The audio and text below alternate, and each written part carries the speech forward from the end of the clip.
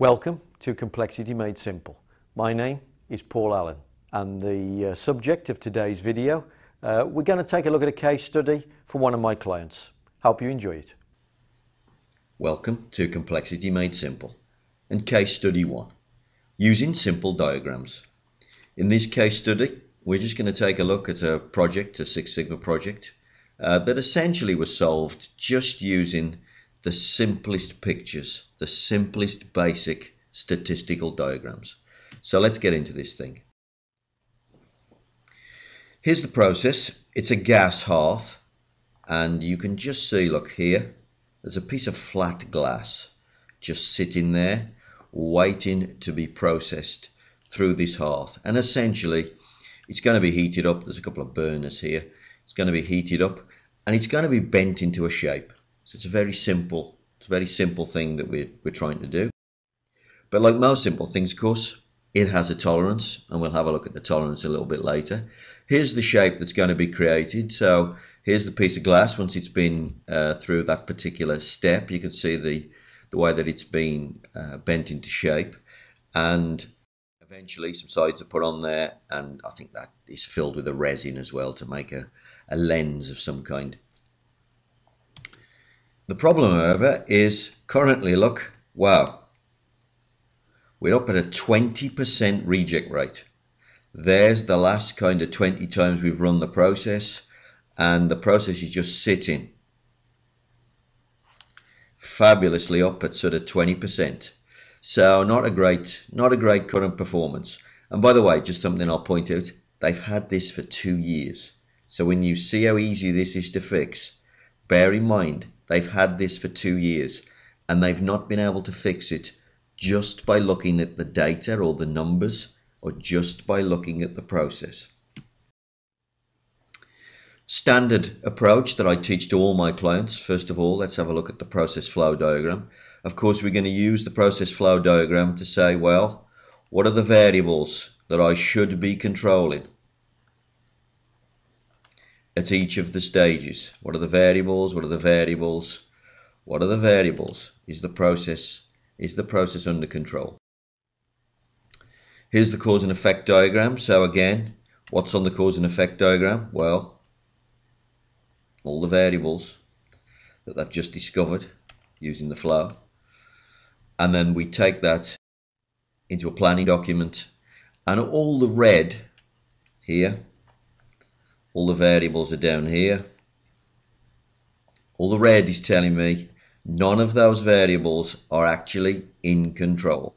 So if we have a green box with a C in it, that would be telling me, are we in control? Currently, there is only 3 out of 42 variables actually in control. Not a great place to be. Let's take a look at the current defect rate. So here's the Pareto. Look, so you can see that there's a dimension identified as measure 1 in this case. 60% if you look across here. 60% of all the defects are coming from there. And then measure 2,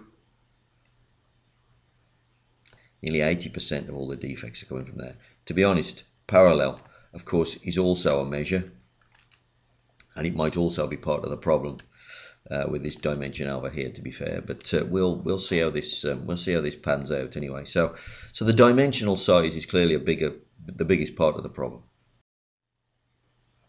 And then here's the simple diagram that they used. Now this is known as a multivariate chart. This is showing you the pattern as the process warms up. So you can see that as the hearth warms up, this is the first 20 units off the hearth. The spec, by the way, this is the top limit. Here down at 12, that's actually mid limit. It's not the bottom tolerance, it's mid limit. So if you just look at this diagram, clearly there's all of this part of the tolerance down here not being used.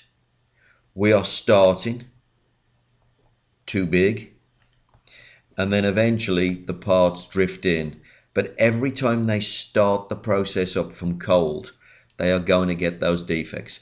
Now the multivary chart, of course, what it's doing is it's taking samples and we're plotting the maximum, the minimum, and the average. So as they've done a warm-up routine, what they're showing you is a series of warm-up routines, and this is the typical trend, the way that it drifts into tolerance. Okay, but you can clearly see, so for every break, for every stoppage, for every lunchtime they have, they're going to get this trend for the first 20. And if they stop for any reason, to go and get more glass or for anything, the process starts to cool down, then these results are going back up here. The multivary chart is showing you that pattern. And of course, if you look at it from a CPK perspective, we're well up on top tolerance. Process is drifting in as the process warms up, but of course by that time, too late, we've made defects out here, but clearly sitting all high in the process. Now once the engineer looked at this, the person running the project, he said, well, this is easy, I just have to set the starting point lower. So it starts at top tolerance inside and then drifts to mid. That's an easy thing to do. Previous diagram. You're clearly going to get results in the top and then you're going to sit on the mid later. Personally, I might have just brought that down a little bit lower and then that would make the distribution sit more centrally. But to be fair, that's going to solve the problem. They don't really need to go and do anything much cleverer than that. Let's look at the results.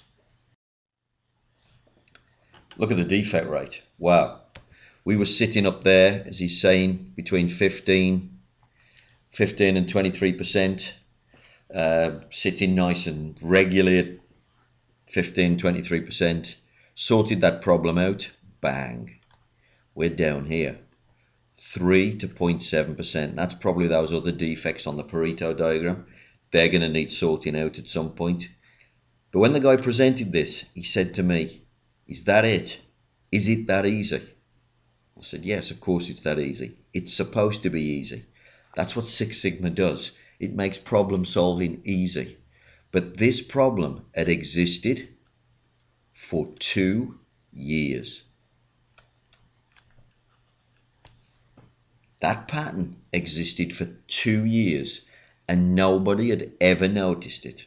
It took them literally 2 weeks to fix once they drew the right diagram. And it makes a great point in Six Sigma, which is that I never want you to look at numbers. I typically want you to draw pictures.